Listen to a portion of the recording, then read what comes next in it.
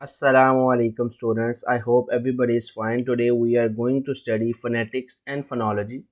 तो ये दोनों फील्ड जो हैं लिंग्विस्टिक्स के अंदर क्या मायने रखती हैं और इनमें हम क्या क्या चीज़ें स्टडी करते हैं, इसी को हम वीडियो लेक्चर में देखेंगे। तो phonetics deals with the production of speech sounds bye humans.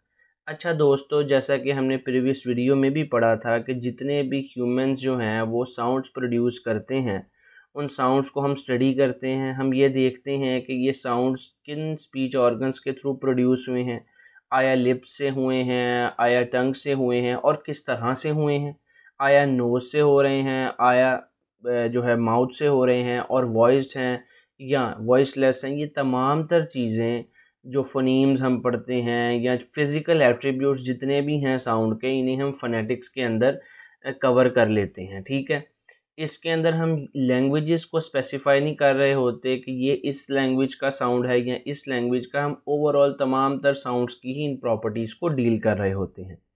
Next phonology क्या है? Phonology is about patterns of sounds, specially different patterns of sounds in different languages.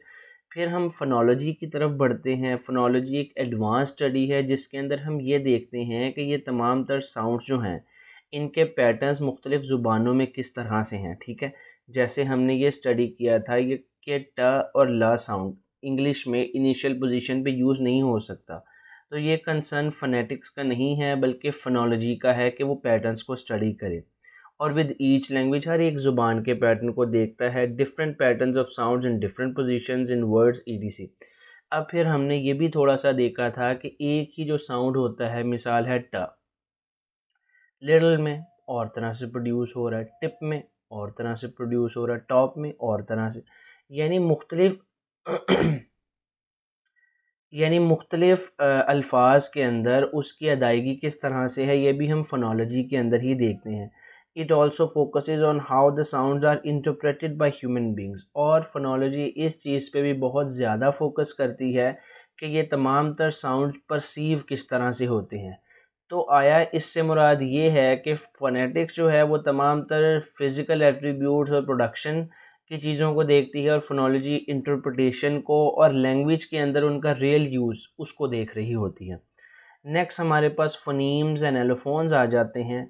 फ़ोनीम्स is an individual unit of sound in a word where as an allophone is one articulation of a phoneme. अब मैं आपको नीचे example दूंगा, फिर आपको ज़्यादा बेहतर तौर पर समझ आ सकेगी। इंडिविजुअल फ़ोनीम में have different allophones such as the phoneme टा। अब हमारे पास टा जो है ये एक फ़ोनीम के तौर पर मौजूद है, जैसे हम मुख्तलिफ़ अंदाज से प्रोड्यूस कर सकते हैं मुख्तलिफ़ अल्फाज के अंदर, जैसे कि हॉट, हॉट, टॉप। इसकी प्रोडक्शन आप ये इस टा साउंड को ही देखें, यहाँ पर हमने हॉट और यहाँ पर टॉप, यानी अदायगी थोड़ी सी बदल जाती है। और ये जो एक ही फ़ोनीम की मुख्तलिफ़ अदायगियाँ हैं, मुख्तलिफ़ बोलने के तरीके हैं, इन्हें हम एलोफोन का नाम दे देते हैं। जैसे कि फ़ोनीम ड हैज़ मल्टीपल एलोफोन्स। ठीक है, ड साउंड है उसको मुख्तलिफ़ तरीक़ों से हम अदा कर सकते हैं, जैसे डॉग, पंचर। ठीक है, अब वो जिस तरह डॉग में यूज़ हुआ इस तरह पंचर में डा नहीं बोला गया, कंसर्न यहाँ पर टा सा बन गया, वो डा भी नहीं रहा।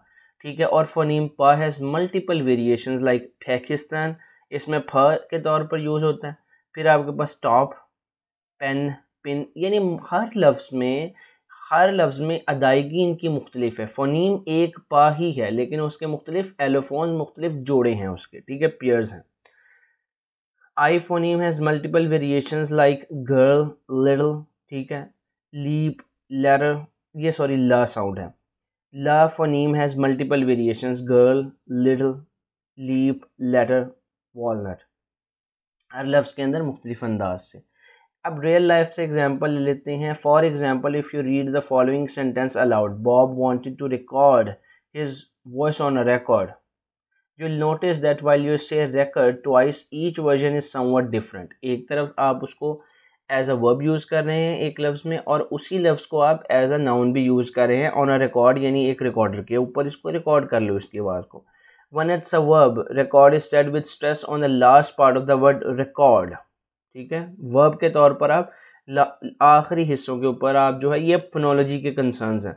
While when it is a noun the stress comes on the first part record. इस तरह से रियल लाइफ में भी इन साउंड्स को किस तरह से इस्तेमाल करना है, इसका आपकी अंडरस्टैंडेबिलिटी पे, इंटरप्रिटेशन पे बहुत फ़र्क आता है। With respect to psycholinguistics, big issues related to the sound system of language are how sounds are produced, ठीक है, and how we can correctly identify speech sounds in real time.